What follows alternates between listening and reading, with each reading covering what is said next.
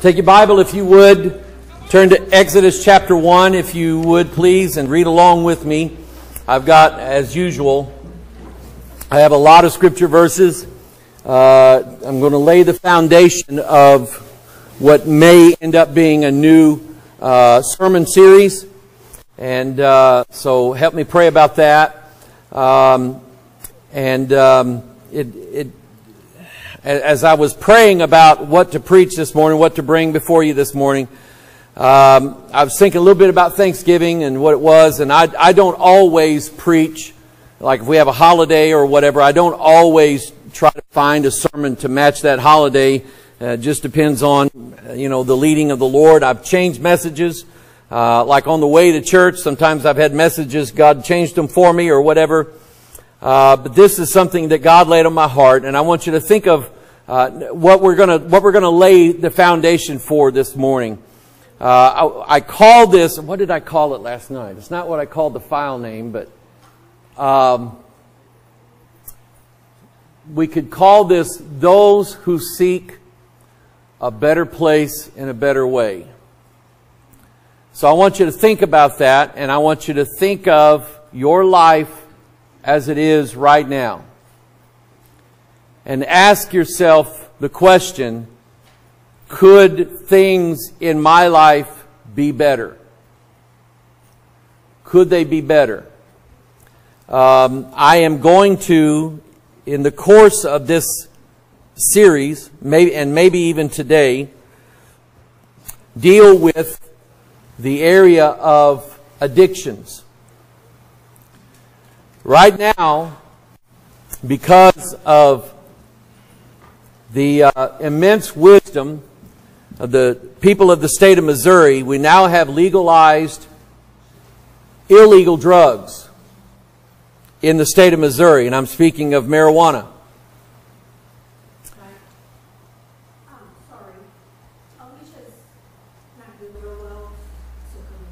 We will. I appreciate you letting me know that. There was a time in some of you have seen a time when for someone to say that marijuana would be legalized throughout most of the country for not just for medicinal use, but for recreational use, you would have laughed and said, there ain't no way. Ain't no way. But now it's happened. And let me tell you what's happened. You say, well, people just, the government wants to tax it and they're just getting money out of it. I don't see the harm. Let me tell you the harm, because I experienced it firsthand. I saw it in my family. Now that now that marijuana for recreational use has been legalized, and yes, they put down guidelines for how you're supposed to carry it in your car and all that stuff. That don't mean anything to most people. They're just playing roulette with the fact that they probably won't get pulled over and checked on. And even if they did, they're looking at a ticket versus some serious crime. Marijuana used to be a serious crime. And now it's just a way of life. And let me tell you what a doctor told me here recently. You see, you think that people are now going to buy their marijuana at these dispensaries. People are still buying street marijuana. And what's happening is that street marijuana, to a guy who's dealing it, there is a chance 9 times out of 10 that marijuana is going to be laced with fentanyl. Why would they do that? To increase the effect of it and to get people who are smoking it hooked on it. Because you can sell marijuana to a guy one time and you make money. You can turn him into an addict and he'll be coming back at you almost every day for another hit. And so that's what we've done. That's what we've turned loose in this country. And again, I'm not just speaking out of the side of my head. I have seen it first hand. I know exactly that's what's happened. And so it is a shame. So you have people now, and marijuana has been and always will be a gateway drug. Because once you had enough of getting high with marijuana, all somebody has to do is say, man, you ought to try this, it's better. And that's what's going on. It is reached because more and more parents are doing it in their home. The age at which young people will be making use of marijuana is getting lower and lower and lower all the time. So you have people addicted to marijuana, and they say marijuana is not addictive. Well, if you add fentanyl, it is. If not addictive chemically or biologically, you get addicted to getting high. And you want to feel that feeling. And you don't want anything else. You want that feeling again. So we have people getting hooked on drugs more and more and more now in this country and in the state of Missouri, in our neighborhoods, in our subdivisions, in our backyards. We have more and more people getting addicted to drugs. And they're doing it in a much bigger way. By the way, the marijuana now that's grown is a lot stronger and a lot more intense than it was 30, 40, 50 years ago. People getting hooked on pharmaceutical drugs. That's why the state of Missouri had to step up and pass laws. That's why you can't hardly get anything for pain after you have surgery now. And it's because the pharmaceutical companies, what is the root of all evil? I forgot. The love of money. The pharmaceutical companies, I know it for a fact, was paying behind the back those doctors who would write subscriptions for opioids. So they were getting money for a doctor visit, plus they were getting kickbacks on every script that they wrote for these opioids. And they got everybody hooked. I've seen documentaries where people will say, without fail, those who end up on heroin will almost always say, it all started when I had a car wreck. It all started when I had a fall. Or it all started after I had surgery. And they gave me strong pain meds. And then the pain meds ran out. And so I started getting more. Then I started buying them off the street. And then somebody told me that heroin was a better high anyway, so switch over to that. And then you got people dead everywhere. So we have people addicted to drugs. We have more and more people addicted to alcohol. Young people, children, hooked on alcohol, hooked on booze. I'm going to say this, and I'm going to try to approach it in a PG-rated setting. Back in the late 80s, early 90s, because of Interpol and because of international treaties and so on, and because of how difficult it was back then to produce this stuff and get away with it, I'm going to use the phrase juvenile images. And y'all know what that means. The juvenile image trade in this world was all but eradicated late 80s, early 90s, until the internet came. Now you have men, women, college students, teenagers, and even children involved in the trade of juvenile images. There are several channels on YouTube where people will set up, kind of like what Chris Hansen did on Dateline NBC to catch a predator, Well, you got a bunch of people on YouTube who are doing that, and they're pretty successful.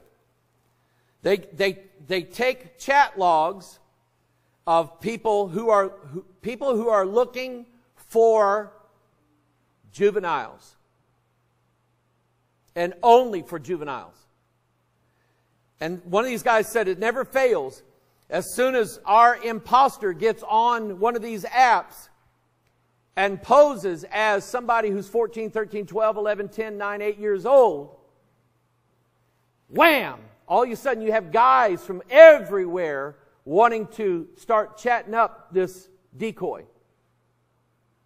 And they find out where the guy lives. They go to his house. They got cameras on him. And they say, hey, we got to talk to you about this. And invariably the police show up because somebody called the police. The police will show up and they arrest these people. And their life is ruined. And I'm going to tell you that a very, very disturbing, man, I hate to even say stuff like this, a very disturbing trend is that in the marketplace of juvenile images, you're talking about 1- and 2-year-old. See, it's not just the Catholic priests anymore doing this stuff. It's everywhere, and it's affecting every family. And you can play, like I say, you can play roulette with the government on this one. You can say, well, I can get by with it. Nobody's going to check on me. Nobody's going to see what I'm doing. You're just the fool who thinks that nobody's watching. But let me tell you, God is. And God has already said, be sure your sin will find you out. That's what God said. So we have addictions. We have people addicted to practically every ill thing that we can think of in this country. Now, some of those people want a better life. Some of them do. Some of the people who are hooked on drugs, they don't want to be. But they don't know any other way. They want a better life. Some of those that are hooked on alcohol, I don't believe smoking or using tobacco is a sin. The Bible doesn't mention it as a sin, but it certainly ain't good for you. And I'll just throw in cigarettes here too, and vapes and all that stuff. That stuff ain't good for you. And like I said, I'm not saying it's a sin because the Bible doesn't say anything about it. But it's just part of the corruption of this world. To get people hooked on stuff that they can't get off of. And they make them consumers for the rest of their life. But anyway, people hooked on drugs, people hooked on alcohol, people hooked on all kinds of either real adultery or homosexuality or the marketplace of hundreds of thousands of websites that deal in nothing but the imagery of fornication. That's the world we live in. And I am not so naive as to think that it doesn't affect anybody in this church. Just because I don't know who it might affect in this church doesn't mean that I don't think that it does affect anybody in this church. The way it goes in this world, how can you escape the clutches of this world? How can you? Especially when it is so prevalent and so readily available even to our children. Shoot. You've got school boards that are making sure that the most vile, disgusting lifestyles are praised and forced upon even first graders. And I like this. Parents now are showing up at school board meetings, waiting for their chance to speak. And they'll say, let me read to you a book that my son brought home from the school library that the librarian encouraged him to read. And he'll be reading explicit language in a school board. And it's funny when the school board say, excuse me, sir, you can't use that kind of language. And this say, wait a minute. He's reading it in school and he got it from your library. Bunch of idiots. But anyway, so, are there people who want a better life? Yes. Are there people who are in bondage right now? Yes. And there are some people we're going to... Well, if I keep preaching the way I'm preaching, we won't find out nothing today. Turn to Exodus 1, verse 7. There are people... you're going to find out a couple things today. Number one, there are people who want you in bondage. There's a God who can free you from bondage. But you have to want to be free. Exodus chapter 1, verse 7. The children of Israel were fruitful. And the devil looks at that and says, well, we can't have that. We can't have more churches. We can't have more people getting saved. We can't have this. We can't have Christianity thriving in this country. They were fruitful and increased abundantly and multiplied and waxed exceeding mighty. And the land was filled with them. Boy, that is a liberal's nightmare, isn't it? A whole country full of Bible-thumping Christians. Amen. Closing down all the beer joints and everything like that. Making sure that Sunday sales goes back to what it used to be. You don't buy on Sunday. Amen. I mean, going back to some old-fashioned things that used to exist in this country. They don't want that. And so a plan is hatched. If we can't stop the Christians from multiplying, then we'll just lock them up in chains of bondage that they can't get out of. So verse 8, now there arose a new king over Egypt, which knew not Joseph. And he said unto his people, behold, the people of the children of Israel are more and mightier than we. Come on, let us deal wisely with them, lest they multiply, and it come to pass that when there falleth out any war, they join also unto our enemies and fight against us, and so get them up out of the land. Let me stop right here. Let me draw your attention to something.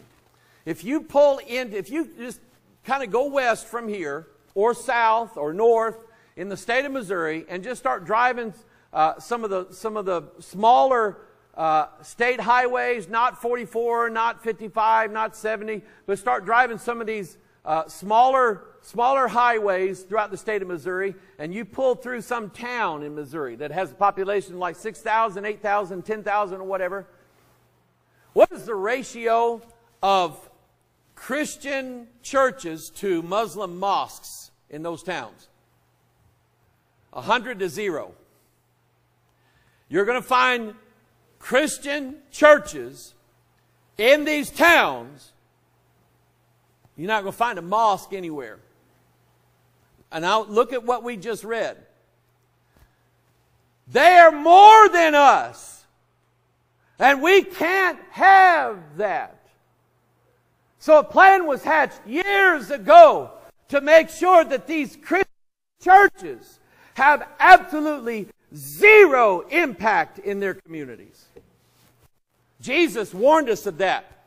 He said, you're the salt of the earth, but if the salt has lost its savor, it is therefore good for what? Nothing. And I'll tell you what, we got a lot of good for nothing churches now. So, verse 11, therefore they did set over them taskmasters to afflict them with their burdens. You know, I always question that. I know it was the plan of God, so God allowed it, and God basically made sure it happened. But my question was, why didn't the Israelites, as they were increasing, make them a bunch of swords and spears? Because if you're more, as a nation, the Jews here, than the Egyptians are, all you got to do is beat them. And they're going to put you in bondage. I don't know. I don't know exactly what happened. I just know that the Israelites found themselves in chains of bondage one day. Verse 11 again, they built for Pharaoh treasure cities, Pithom and Ramses. But the more they afflicted them, the more they multiplied and grew. And they were grieved because of the children of Israel. And the Egyptians made the children of Israel to serve with rigor. And they made their lives bitter with hard bondage in mortar and in brick and in all manner of service in the field. All their service wherein they made them serve was with rigor. Father, we ask your blessings upon your word this morning. I thank you for it. And I pray, dear God, Lord, that you would open up our eyes. And Father, I do pray, Lord, for anybody that is in bondage this morning, that is in chains, that is being afflicted. The devil does not want them to have any effect in their family, in their own home, in their community, on the job site, at the warehouse, at the storehouse, the schoolhouse. They don't want Christian principles to be prevalent amongst our society. They don't want that. And there are people, Lord, who want to place us in chains of bondage. And oh, Father, how easily our sins do beset us, as Paul said. How easy is it for us to get pulled away in temptations, various lusts, until the devil has us and we have absolutely no effect. We have absolutely no war fighting skills to fight for what's true and to fight for what's right.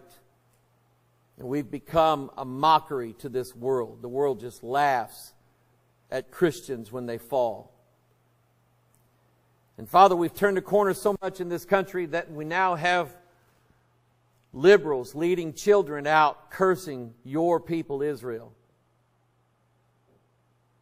So Father, I pray, dear God, for anybody who's listening to my voice today, who finds themselves admitting to themselves that they are in chains of bondage, and they cannot, Father, you know they cannot break those chains on their own. They've tried.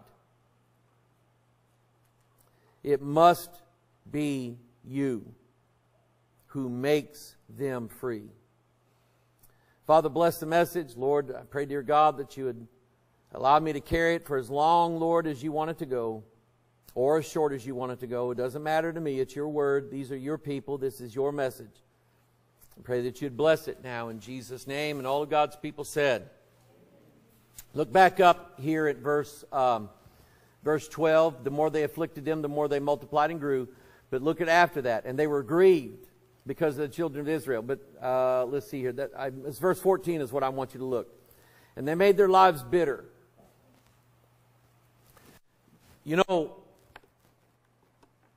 the addictions that we get ourselves on, whether it's drugs, prescription drugs, cigarettes, alcohol, fornication, adultery, imagery, and all of that stuff. It all sounds good at the beginning. It all feels good at the beginning. It all looks good at the beginning. And some people even justify it and say, well, it's right that I do this. I've had experiences with men who told me that they felt like that it wasn't God's will for them to be married to their wife any longer, that they wasn't their soulmate, that God actually had somebody else for them, so they were going to divorce their wife and have their mistress move in with them. I've actually had people tell me that I worked with.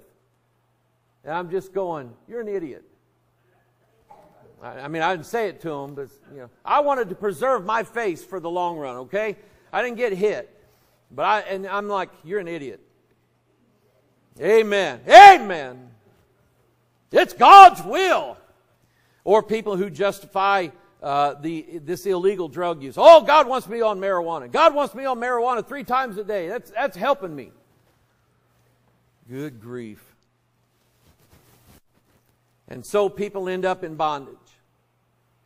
And after they've been in bondage for several years, and it's taken its toll on their marriage, on their family, on their health, on their workability, on everything that they have going for them, then they want help. But sad to say, most people never find it. I've already had at least one person that I know out of this church in days past die of a drug overdose. Somebody that I loved very much. There are other people that I know of, people that you are related to, that I know that they're in horrendous sin addictions. And I just wonder sometimes if they even want help. Because the way they act and the way they live doesn't indicate to me that they want to stop doing what they're doing.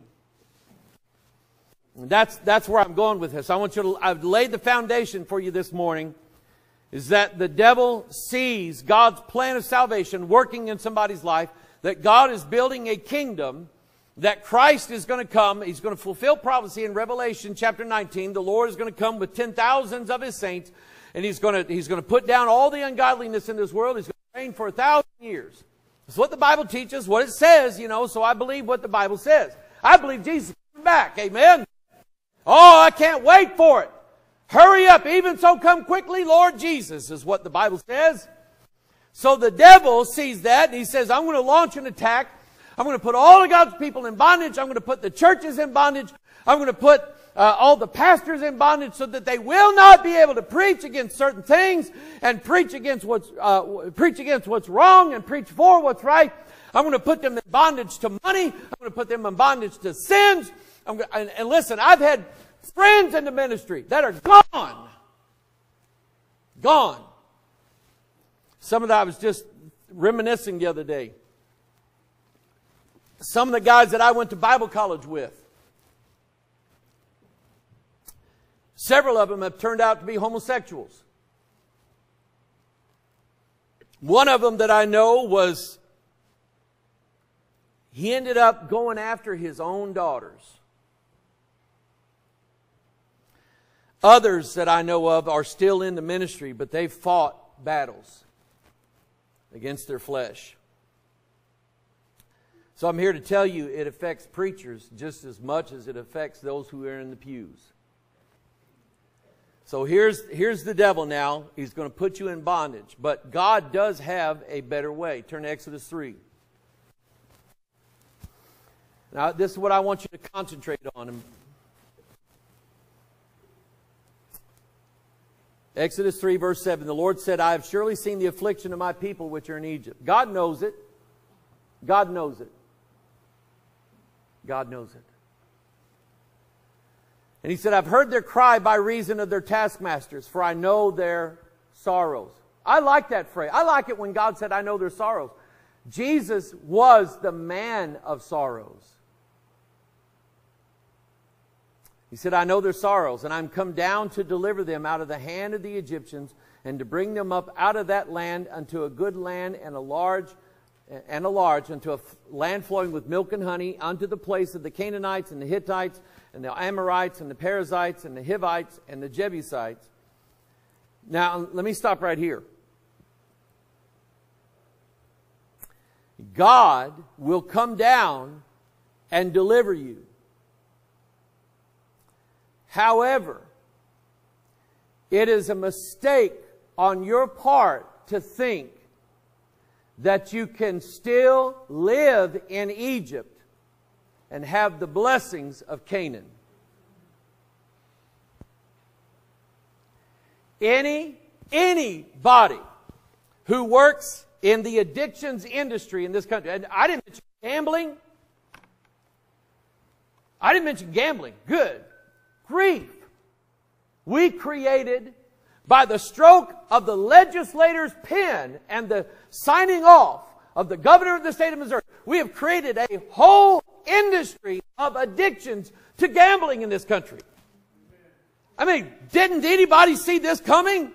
If you open up casinos, you're going to get people hooked on gambling. They're going to sit, listen, I go into gas stations now, and they put in them stupid slot machines now. The lottery slot machines in the gas station. I just see people sitting there going, bam, bam, bam, bam.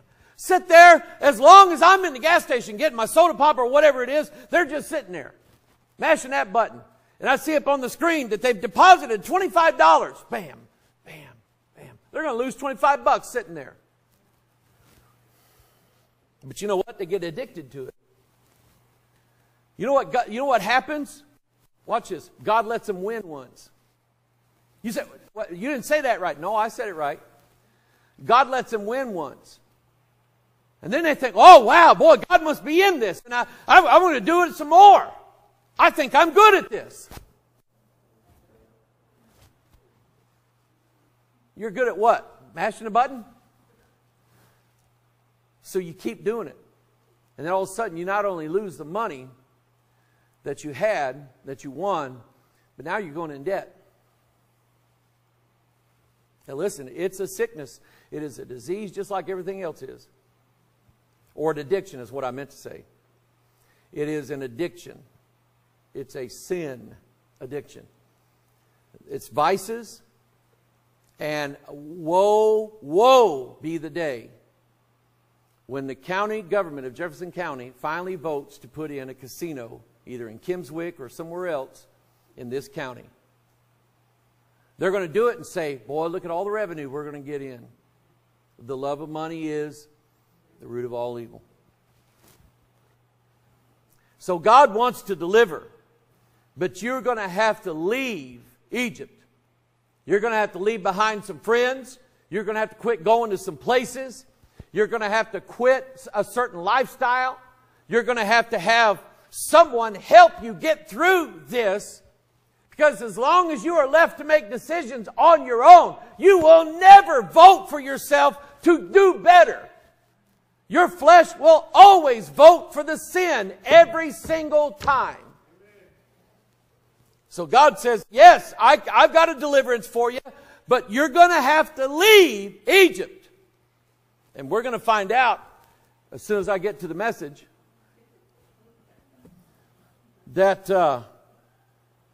not everybody wants to leave Egypt. So verse 9, now therefore behold, the cry of the children of Israel has come unto me, and I have also seen the oppression wherewith the Egyptian oppressed them. Come now therefore, and I will send thee unto Pharaoh, that thou mayest bring forth my people, the children of Israel, out of Egypt. Sounds good. So let me turn this to more a Thanksgiving theme. Thanksgiving is a, believe it or not, history's been rewritten, but Thanksgiving is a solely Christian holiday. How can I say that? I mean, I just did it, right? It is a uniquely Christian holiday. It wasn't just some people came over to do something somewhere, the way the liberals say it. It is God's people came, and I want you to follow now the path that they went. They crossed the sea to get to a land flowing with milk and honey. Did you hear what I just said? They crossed the sea to get to a land flowing with milk and honey. The land that they were in had no milk and no honey. Well, it did if you were the right kind of church member, if you were part of the Church of England, or you were part of the Church of Rome, the Vatican's church.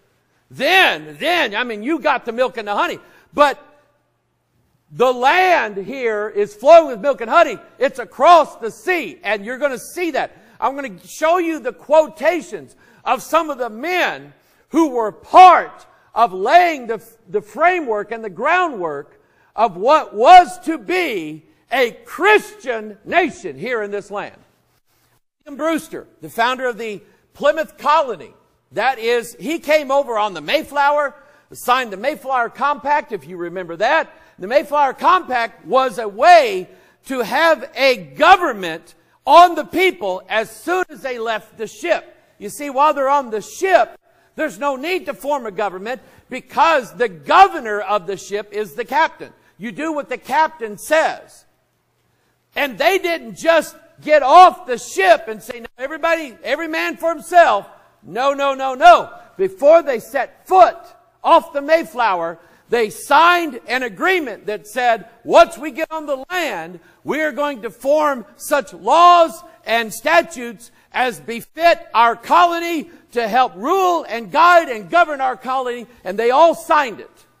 So that when they went over and actually landed on land, now there is a government in force. Man must need to be governed. Amen. So watch this. William Brewster said this concerning the first pilgrims that landed at Plymouth Rock. He said they shook off the yoke of anti-Christian bondage. You know what he's referring to? Israel and Egypt. But he was speaking of the pilgrims who came from Holland, from England, from other places in Western Europe, and came to this land so that they wouldn't be persecuted anymore for, my goodness, for believing the Bible. Amen. You know what's coming down the pike? You're about to be persecuted for believing the Bible. You ready to handle it? You ready to stand up with it? You ready to face it? It's coming. They've already marched in D.C. in protest to a certain people's religion and a certain people's race. So they shook off the yoke of anti-Christian bondage, and as the Lord's free people joined themselves by a covenant of the Lord into a church estate in the fellowship of the gospel, to walk in all his ways, made known or to be made known unto them, according to their best endeavors, whatsoever it should cost them, the Lord assisting them. Now, I almost guarantee you, you did not hear this taught to you in your school concerning Thanksgiving. All I heard when I went to Festus, and this is back in the 70s, but all I heard was pilgrims. Pilgrims, and this makes a turkey. Amen? Okay? That's all I heard. It wasn't until I started studying it out that I realized, hey, they were coming over here to escape the bondage that they were under, to come and be free to serve the Lord as they saw fit. Amen. In 1629, when a church was founded at Salem in the Massachusetts Bay Colony, William Brewster made this comment.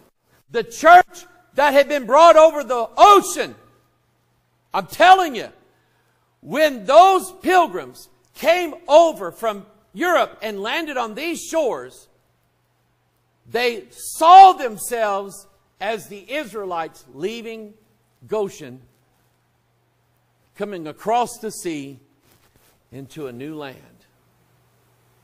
And by the way, what did God give them when they got to this, when they got across the sea? What did God give them?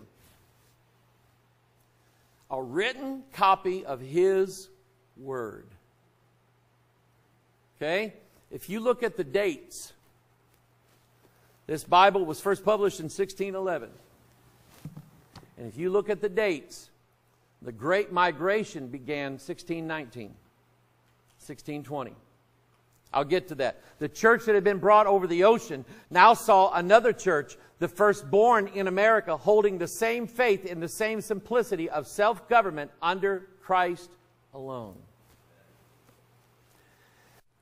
In June 1630, 10 years after the Pilgrims founded the Plymouth Colony, Governor John Winthrop founded the Holy Commonwealth of Massachusetts with 700 people sailing in a... Listen, the Kennedys would have fallen out of their high chairs if they would have found out that not only was Massachusetts a Christian colony, it was a Protestant colony. Amen. In 11 ships, this began the Great Migration, which saw more than 20,000 Puritans embark for New England in the pursuing 16 years. On June 11, 1630, aboard the Arbella, John Winthrop authored this work, A Model of Christian Charity, which became a guideline for future constitutional covenants of the colonies. Now here's in part what it said. If the Lord shall please to hear us and bring us in peace to the place we desire, then hath he ratified this covenant and sealed our commission. We'll expect a strict performance of the articles. The Lord will surely break out in wrath against us. We shall find that the God of Israel is among us, when 10 of us shall be able to resist 1,000 of our enemies. He just quoted Scripture. And not any Scripture. It was words given to Moses that Moses gave to the Israelites just before they were fixing to enter into Canaan land. He said, 10 of you shall be able to chase 1,000 of your enemies. It's in the book of Deuteronomy, I believe. When he shall make us a praise and a glory, that men of succeeding plantations shall say, the Lord make it like that of New England. For we must consider that we shall be as a city upon a hill. Where did he get that phrase from? The Bible. Jerusalem. The eyes of all people are upon us, so that if we shall deal falsely with our God in this work, we have undertaken and so cause him to withdraw his present help from us, we shall be made a story and a byword through the world. I think that's Deuteronomy 29, if I remember right. William Bradford said this, what could now sustain them but the Spirit of God and his grace? May not and ought not the children of these fathers rightly say, our fathers were Englishmen, which came over this great ocean and were ready to perish in this wilderness. And he mentioned Deuteronomy 26. But they cried unto the Lord, and he heard their voice and looked upon their adversity. And Deuteronomy 26, these verses that he pointed out say this, and thou shalt speak and say before the Lord thy God, a Syrian ready to perish was my father, and he went down into Egypt and sojourned there with a few, and became there a nation, great, mighty, and populous. And the Egyptians evil entreated us, and afflicted us, and laid upon us hard bondage. They were referring to what the Church of England and the Church of Rome, the punishments. You could even lose your life for being a Protestant. And when he cried unto the Lord God of our fathers, the Lord heard our voice and looked on our affliction and our labor and our oppression. And the Lord brought us forth out of Egypt with a mighty hand and with an outstretched arm and with great terribleness and with signs and with wonders. Our forefathers believed that they were like Israel, leaving Egypt, coming to a new world. Even Thomas Jefferson, who was not a Christian, said this in his second inaugural address. I shall need too the favor of that being in whose hands we are, who led our forefathers as Israel of old. Did you see what he said? He led our forefathers just like he did Israel, from their native land and planted them in a country flowing with all the necessities and comforts of life, who has covered our infancy with his providence and our riper years with his wisdom and power, and to whose goodness I ask you to join with me in supplications that he will so enlighten the minds of your servants, guide their counsels, and prosper their measures, that whatever they shall result in your good, and shall secure to you the peace, friendship, and approbation of all nations. Basically, Thomas Jefferson also believed that our founding pilgrim forefathers were just like Israel coming over into this land. How many of you have never heard anything like that before? Raise your hand. Several of you. When God showed me this, I wept. What has happened to our country? What has happened to its foundations? Did not the Bible warn us that if the foundations be destroyed, wherewith shall the righteous stand? And that's what's happened. They came over here to build a nation under God. A Christian nation that would be full of the laws of the Scriptures governing its inhabitants. That's what they came over here for. Very, very quickly, as the devil does, he sees it in its infancy and knows that he better destroy it while it's young. Are you catching this? Did not Pharaoh want to kill the babies? Did not Herod want to kill the babies? Does not the dragon stand before the woman who's ready to give birth to devour her child as soon as it's born? You know what I, as a minister, among other ministers, you know what we ministers know? That when somebody comes to the Lord, there's a fairly better than average chance they won't make it. In spite of everything that we try to do for them, and every program, and every Bible study, and every church service, and every sermon we preach, there's a better than average chance they won't make it. And usually the devil gets them in their infancy. Now, look at your Bible. Look at this verse up here. Guess who the pilgrims are? Hebrews 11:13 said, "These all died in faith, not having received the promises, but having seen them afar off, and were persuaded of them, and embraced them, and confessed that they were strangers, and we're the pilgrims." We're the ones now who seek a better way, don't we? You see, let me just mention, well, I don't know. If YouTube hears me, they might throw me out. Some people believe that Trump was going to be the savior of America. I'm sorry, America only needs one savior. Now, I like the things that he did while he was president. But I've learned not to put my hopes on that. I've learned that. The kind of revival that I want for America doesn't end after 4 years of a president.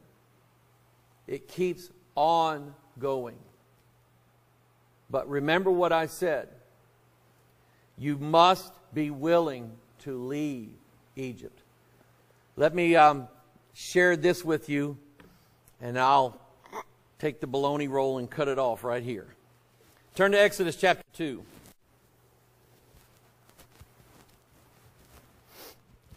Exodus chapter 2, and then if you want to, Acts chapter 7.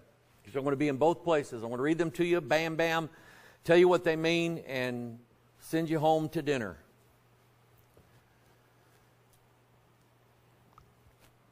Some people don't want deliverance. They don't. They say they do.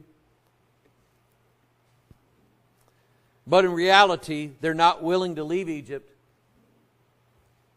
Not willing to leave the leeks and the onions. They're just not willing.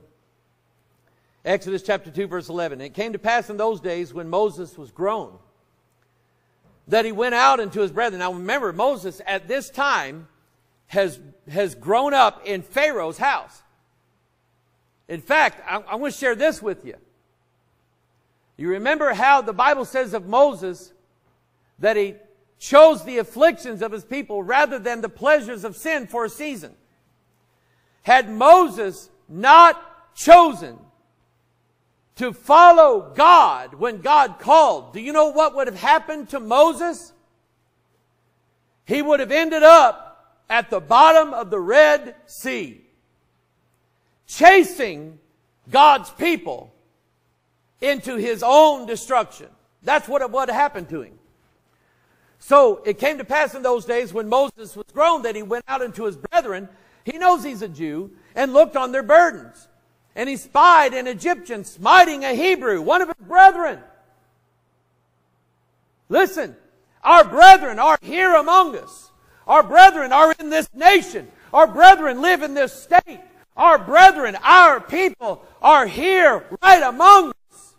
And it ought to grieve our soul to see what the devil has done and how he has destroyed this nation. It ought to grieve our soul. All you got to do is just look at how people thought and how people lived back after Pearl Harbor. Back during the days of World War II, when so many of our boys were not coming home ever again. When parents were weeping over their sons giving their lives for the freedom of our country. Back in a day when there were certain things that were just immoral and you didn't do them. So, verse 12, he looked this way. He saw an Egyptian smiting a Hebrew, one of his brethren. And he looked this way and that way, and when he saw that there was no man, he slew the Egyptian and hid him in the sand. And when he went out the second day, behold, the two men of the Hebrews strove together. And he said to him that did the wrong, wherefore smitest thou thy fellow? And he said, well, who made thee a prince and a judge over us? And he said, intendest thou to kill me as thou killest the Egyptian? And Moses feared and said, surely this thing is known. And he had to flee. Moses was, in fact, we're going to go to Acts chapter 7. We're going to find out Moses was 40 years old. So I've already mentioned that number 4 and the number 40. It represents the gospel. Matthew, Mark, Luke, and John. And in that number 4, or in this case 40, Moses was 40 when he sought to save his people the first time. And the first time they rejected him. Are you hearing where I'm going with this? So he's going to come back 40 years later and save them again.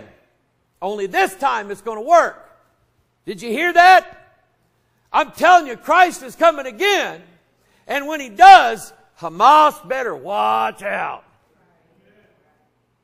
And all the liberals in all the colleges, they better watch out. Amen. He's coming with a sword in one hand and a pen in the other. He said, I'm going to be taking down names. Moses, now watch this, Acts chapter 7. This is what Stephen preached to the Jews. Moses was learned in all the wisdom of the Egyptians and was mighty in words and deeds. And when he was full 40 years old, it came into his heart to visit his brethren, the children of Israel. That's a picture of Christ. And seeing one of them suffer wrong, he defended him and avenged him that was oppressed and smote the Egyptian. You know what I'd like to do? As your pastor, I would like to see whatever is smiting you, whatever is afflicting you, whatever has power over you. I, as your pastor, would love to see it with my own eyes. God conquering your enemies while I stand behind this pulpit.